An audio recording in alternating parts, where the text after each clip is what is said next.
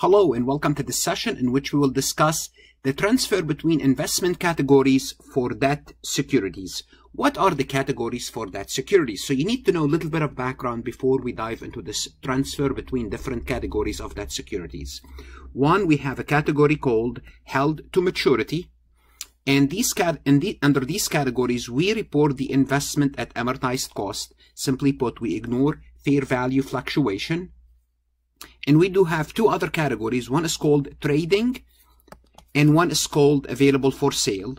For trading and available for sale, we report the debt investment using the fair value.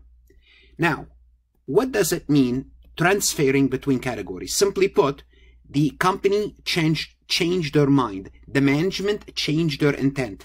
They wanted an investment to be held to maturity. Now they want to transfer it to available for sale. It was available for sale. They want to transfer it to trading. It was trading. They want to transfer it to available for sale. This is what we mean by transfer between different categories. So before you start, you want to make sure HTM is reported at cost. Fair value is used for trading and available for sale securities. Once you know this much, then you are ready to discuss the situation where we transfer from one category to the other. Now on this slide I have few abbreviation. When I say FV means fair value, HTM held to maturity, TS trading securities, AFS available for sale, GL gain and loss, AOCI is accumulated other comprehensive income. So I'm going to start with easy illustration, or I believe easy or simple illustration, then we follow. And here's what I'm going to do. I'm going to try to simplify this as much as possible. I'm going to have 3 column from which category transferring to which category. And here's what I'm going to tell you. The accounting, it's going to follow the category being transferred to. So once it gets transferred to this category, the accounting in this category will take place. Let me start with some simple categories, then we'll proceed further. Let's assume we're transferring an investment, a debt investment, from held to maturity. Held to maturity is reported at amortized cost, and we're going to transfer this category to available for sale. Well, what does that mean? So we're going from amortized cost to available for sale. Available for sale is reported at fair value. Well, what do we have to do? Well, we have to start an available for sale account, and we have to report the investment now at fair value. And as a result, since it's reported at fair value, remember fair value means you have to record any unrealized holding gain or loss. But we have to know if it's available for sale, unrealized holding gain or loss goes into AOCI. It sits on the balance sheet. That's what we need to know. So simply put, once it's transferred to available for sale, we recognize it's reported at fair value. We recognize unrealized holding gain or loss, and that unrealized holding gain and loss is reported in OCI. Let's work another example. Let's assume we have an HTM investment, a debt investment, and we're going to transfer it now to trading securities. Trading. Again, trading is reported at fair value, just like available for sale. What do we have to do? We will start a trading security account and we report the investment at fair value, just like when we reported it for available for sale. What's the difference? Well, the difference is we record any unrealized holding gain or loss in net income. Why?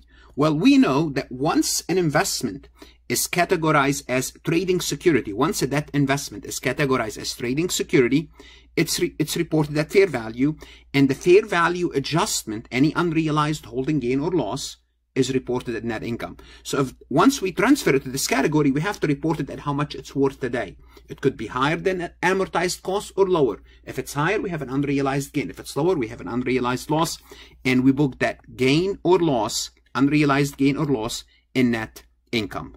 Before we proceed any further, I would like to remind you, whether you are an accounting student or a CPA candidate, to take a look at my website, farhatlectures.com. If you're studying for your CPA exam, I don't replace this. If you're studying for your accounting courses, I'll be happy to be an assistant to that process. My motto is saving CPA candidate and accounting student one at a time. How? By providing you with resources, lectures, multiple choice, true, false, that's going to illustrate and reinforce the concept. This is a partial list of all my accounting courses.